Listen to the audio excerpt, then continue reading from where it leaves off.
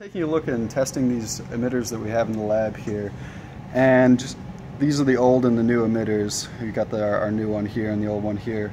And so when we're testing these, we're just off the bat looking at them. The new emitter has a much closer gap between the nozzle and the spray deflector compared to the old one. And the old one has these crenellations on the inside of the deflector, while the new one is just a flat sort of fan spray.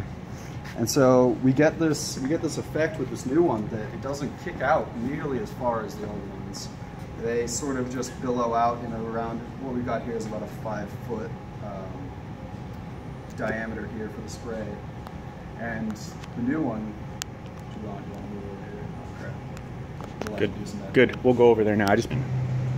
So here we are with the old deflector style, and we sprayed this one in the lab with this tartrazine diamase. And as you can see, I want to say it's around 10 feet wide here. We've got that same tape measure spread out over the middle.